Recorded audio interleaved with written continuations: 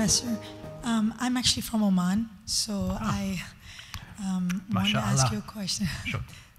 Marhaba. I want to ask you a question on Oman. Yeah, please. So I want to look at Oman as a case study, and I want to understand what went right, what doesn't go so right there. Because in my mind, everything I've seen from the time I've grown up there, everything's gone right. It's a peaceful country. It's a wonderful country where U.S. has had great relations with. I was around when the Gulf War happened, didn't feel unsafe at all. I'm aware that the U.S. has a free trade agreement with Oman. It has multiple air bases in Oman. So I'm looking at Oman as a country as it doesn't sound like it's a country that U.S. had to tolerate. It sounds like it's a country that U.S. likes to have good relationships with. But from a strategic point of view, what is in it for the U.S.? So Oman's a wonderful country. I urge you all to visit it. It's a sultanate. So it's not unlike Saudi Arabia. The ultimate authority is in the hands of the sovereign. It's not a democracy. It wasn't the Democracy Summit. The Sultan appoints ministers who carry out policies. You're not allowed to criticize the Sultan or his family, so there's a limit on free speech. However, the ministers are regularly criticized robustly for bad policy.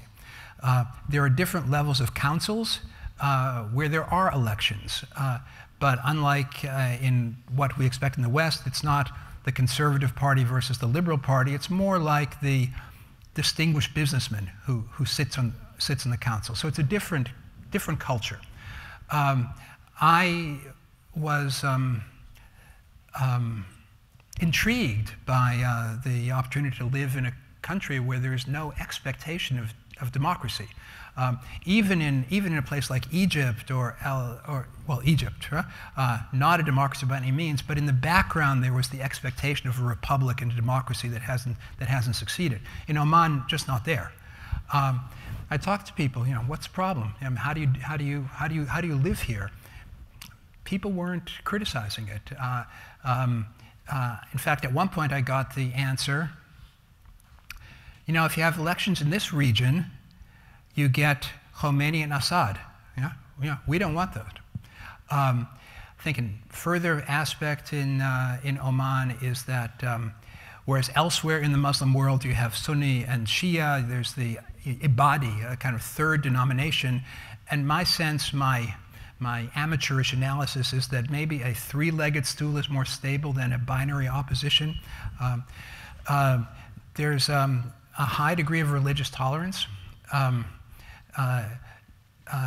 You're not allowed to criticize others' religion. So what they have effectively done is choose for freedom of religion over freedom of speech. And I think probably in the United States we go the other way.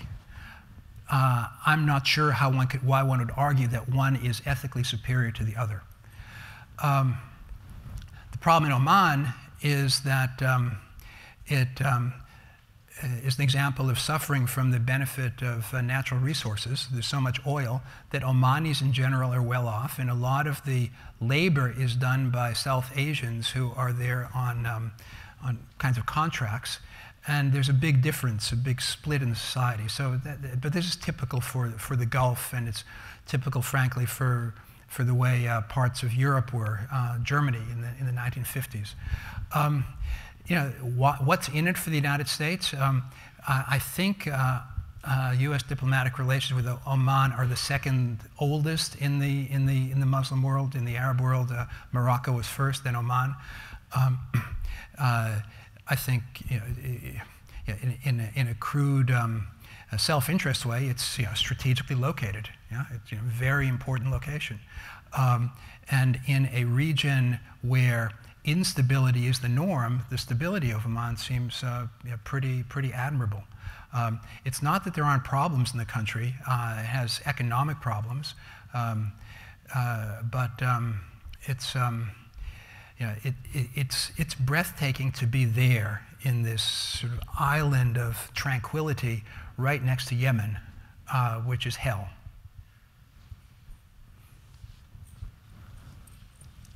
Hi, my name is Cameron Geller. I'm from Missouri, and I'm very interested in joining the Foreign Service, but I'm very curious your opinion on how the Foreign Service has 1-year appointments in countries that are more extreme and then 3-year appointments in most countries.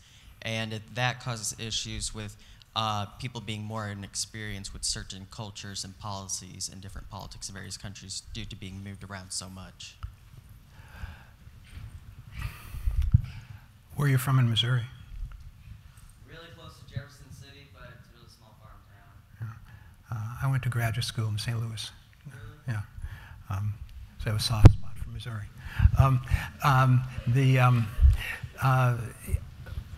Obviously, there's a trade-off. Staying longer in a place allows you to develop better networks. Staying too long in the place runs the risk of going native, right? You're too close, right? And that's why all countries rotate their diplomats. For particular difficult assignments, in order to make it appealing to anybody, they have to cut it short. But this is just the way the world is. I think if you're interested in the wide world, this is a great career. And again, great career, serving your country. That's the value side.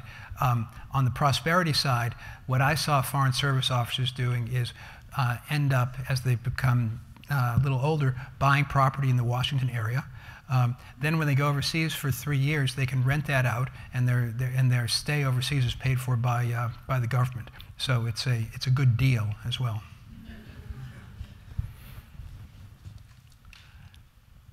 Hi, Doctor. Thank you for your talk. I actually had 2 questions. The first one is, you mentioned that there are certain agents that shape foreign policy. So I wanted to know, to what extent does the military-industrial complex still shape foreign policy? And Can you say that again? I didn't understand it. To what extent does the military-industrial complex still shape foreign policy? And my other question was that, to what extent does a grand strategy for the US still exist, considering it seeks to dominate the world militarily, but also builds up rival powers through trading with them, like China and Russia in the 30s and 20s? Yeah. I don't think the military-industrial policy makes foreign policy. I think the Pentagon has a lot of influence on foreign policy because of the size of its budget and the stakes that it has in certain locations. The Pentagon, parts of the military are very attached to the YPG, the Kurdish group that is a bone of contention between the United States and Turkey. From my point of view, it would be valuable for the United States to try to address the concerns of NATO ally Turkey. But I believe the Pentagon hangs on to the Kurds significantly. Another example is President Trump's suggestion that the United States should reduce its military footprint in Germany and move further toward the east, toward Poland. The military was up in arms in this. My point of view is that the military is fat and happy in Germany. It's no longer a front state. There's no reason to be there except as a backup. You can't move it all out overnight, but our troops should be defending the Baltics and defending Poland and defending the whole Eastern Front. There's not a big Russian threat at Oktoberfest. But there the Pentagon has a real interest. The second question was, grand strategy. Yeah, grand strategy. We talk a lot. I don't think we have a grand strategy right now. I think we've inherited a grand strategy from the Cold War. think there was, people never figured out the 1990s. Lots of opportunities were missed then.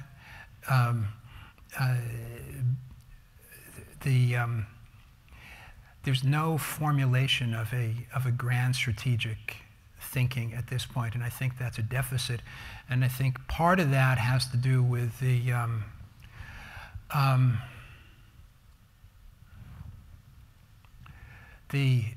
gap between the government, State Department, Pentagon in particular, and the American intelligentsia class that is really still a Vietnam War legacy.